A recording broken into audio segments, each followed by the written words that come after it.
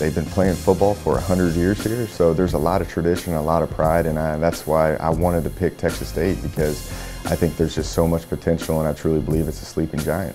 He called me, I think it was a Thursday, and I was here on Saturday, and I would have run down here. I was so excited. It's been such a blessing. I really can't say that enough, how much that he's done for me already, and this coaching staff has taught me just in the time they've been here, so I'm really excited for this year. I feel like it's all just working together, and all bonding into something good.